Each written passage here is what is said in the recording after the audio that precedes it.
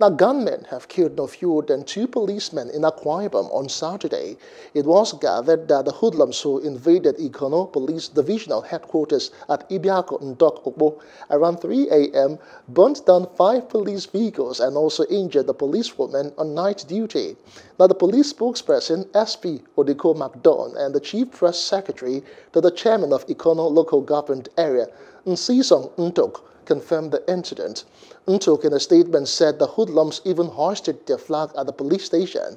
He said the council chairman has been making great efforts to ensure that normalcy was returned to the area and other parts of the local government area. Hello, hope you enjoyed the news. Please do subscribe to our YouTube channel and don't forget to hit the notification button so you get notified about fresh news updates.